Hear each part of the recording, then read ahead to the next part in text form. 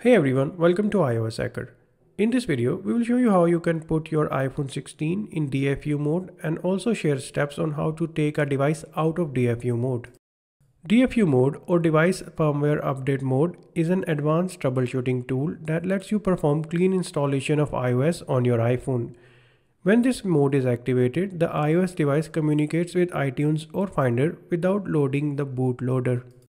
This mode is ideal for situations when your device is stuck on a black screen or has become unresponsive. After putting the device in DFU mode, users can connect their device to a computer using a USB cable and reinstall iOS on it from scratch. This can result in solving serious software and firmware issues with the device. If you want to put your iPhone 16 in recovery mode instead, then you can watch our video on recovery mode and learn more about it. The link to that video is shared in the description of this video.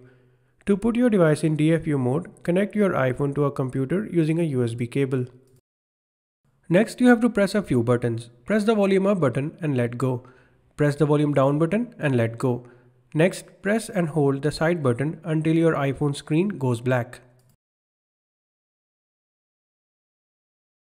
As soon as your iPhone screen goes black, press the volume down button and keep it pressed for 5 seconds.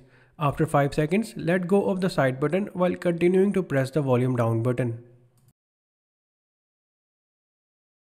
Keep the volume down button pressed for around 10 seconds.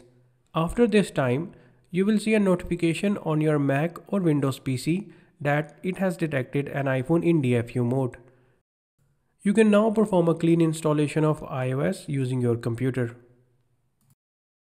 If you wish to exit DFU mode without reinstalling iOS on your device, then you can do so by following these steps. Press and quickly release the volume up button and then press and quickly release the volume down button.